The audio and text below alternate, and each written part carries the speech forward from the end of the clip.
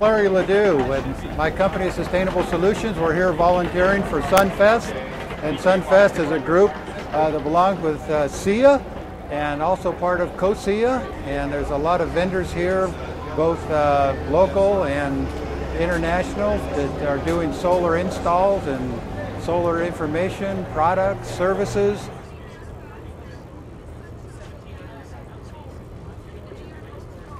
My name is Monique Hannis. I'm spokesperson for the Solar Energy Industries Association, and we decided to increase our presence here at the Democratic National Convention to raise awareness of the availability of solar now. Solar is available now, and the U.S. has some of the greatest solar resources in the world, so it's a huge untapped potential. What people don't realize is that the technology has grown tremendously worldwide. The U.S. is now the fourth largest market, but others are ahead of us because of policy and incentives that they have put in place. Here at the convention, you've really seen energy has really been elevated to a number 2 or number 3 issue for the country. It's not just the cost of energy, which people see that at the pump. That's the most visible sort of reminder of the cost of energy, but it's really the concern of our dependence on fossil fuels and foreign sources. And so we're hearing a lot about the need for more energy security in this country, energy independence in this country, and clean energy and renewable energy. And so that has really been elevated in this year, which is another reason why we felt we needed to be here.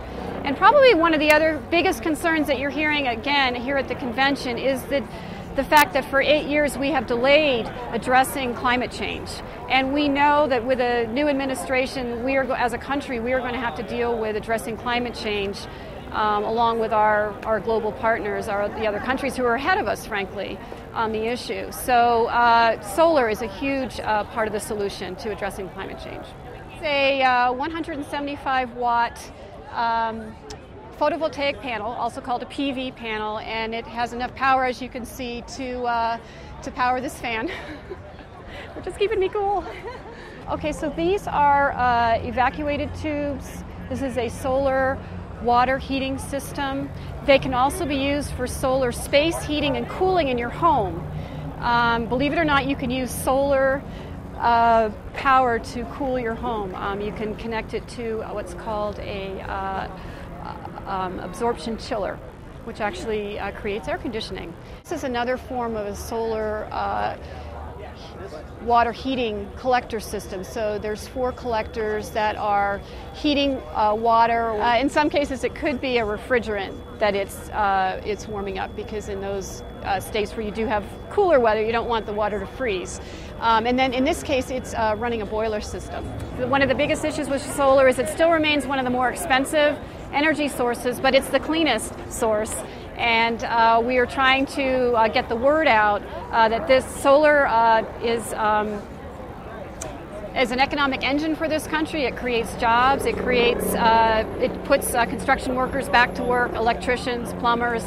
And it's been a huge growth industry in the last year. And in fact, manufacturing of solar equipment in the U.S. increased 74% in 2007. So there's a huge hubbub of activity going on. And as that scales up, that's going to bring the costs down. And in fact, the industry estimates that the costs will be at parity in about 8 years, so around 2016. So another really important innovation that's occurred in the last couple of years is financing for installing solar. And we have a company here, SunEdison, who's actually been the leader in developing solar projects, typically larger scale, for commercial properties on top of Whole Foods and other large buildings.